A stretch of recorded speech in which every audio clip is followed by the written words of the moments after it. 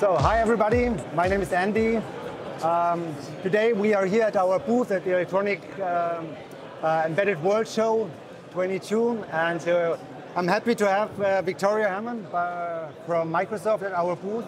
So, one of our highlights is our Windows on ARM based boards. So we have a single board computer, and we also have other boards like the Pico Core. They're all based on NXP 8MP CPU. And since 2 years, we are supporting Windows on ARM on our platform. And it's great to have Victoria here at our booth. So, Victoria, right now we have the 8MP platform boards available. We also have upcoming IMX9 series. So maybe you can share some information with our customers about the strategy, separation of, let's say, MX 8 series versus 9, and there's Windows 10, Windows 11. Right. So maybe you can give some more information about that. Happy to, and thank you for having me. Yep. I think the first important thing to note is that we have Windows on ARM. It's maybe the best kept secret at Microsoft that we have this version of Windows that is designed for ARM. And it's definitely something we believe in terms of the future of our business. With regards to your question specifically on the NXP IMX 8 family and the 93 series, Windows 10 IoT Enterprise is available for IMX 8, NXP 8, NXP IMX 8, a lot of letters, yeah. And that will be supported until 2032, so for 8 more years.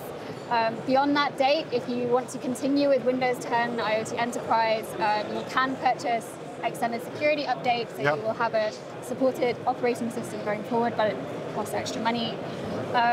Looking towards the future, we just released Windows 11 IoT Enterprise, and that will be available on NXP IMX 93. Cool. Really excited about it, and I would encourage all your customers who are thinking about long-term projects and building with long-term support to really think about moving to IMX 93 and leveraging the new Windows 11 version that recently came out.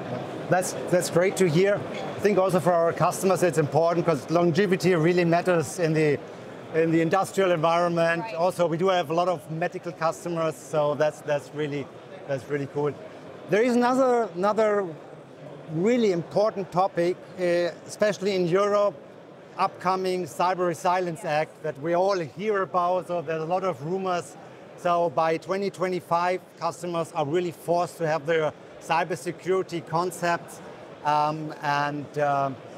We know that Windows on ARM is a maintained operating system, which should help our customers really to deal with these new regulations. So maybe you have also some information about about the ecosystem around this very important topic.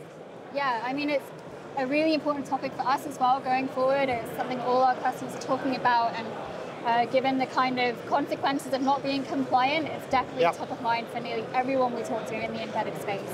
Right. Essentially, from our perspective, the CRA, the Cyber Resilience Act, has 2 components. The first being more of a product-focused component, which is really around what security features do you build into your product, like encryption at rest and at transit, etc., or secure authentication. You can find all the details online if you just Google it or Bing it. Sure. And Windows as an operating system meets all its requirements. So from a product perspective, it's compliant, and it will be compliant, and we are committed to making Windows and Windows on ARM the most secure operating system ever. The second component is really a bit trickier, I think, and that's really more around you as a manufacturer or developer, your organizational and operational procedures that you have in place to ensure that you are capable of A, building a secure product, and B, reporting vulnerabilities as you find them and communicating out patches and stuff like that. And that really is an organizational question, right? What processes do you have in place, etc., to make that happen? At Microsoft, we have that built in from the beginning in our product. So we've developed the Microsoft Development Lifecycle Framework. Right. That's a very comprehensive set of policies as to how we go about testing, modeling, etc., to ensure that our products are compliant and top of the range in terms of their security features. We also developed a vulnerability communication framework to make sure that as soon as we develop those potential vulnerabilities or we identify them, we're capable of communicating them to our stakeholders in a really timely manner. And I think given one of the new requirements under the new law is communicating any weaknesses within 24 hours of discovery, that is something that we do with our products anyway. So it's something that you as a customer no longer have to worry about. So essentially, if you're choosing Windows as your operating system, it will be compliant by default, and we will kind of take away the burden of operational use as well. And that's exactly the key. Cool. Making that compliant.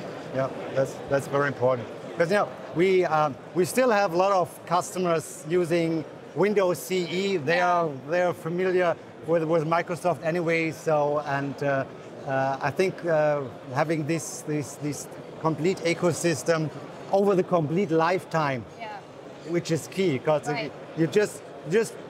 we do have license costs, but you just pay once and you got everything over the product lifetime maintained and operated. So I think that's pretty cool. That's absolutely right. Yeah. Okay. So many thanks, Victoria. Thank you for passing by, giving us all the great support. So many thanks. Great. Thanks for having me.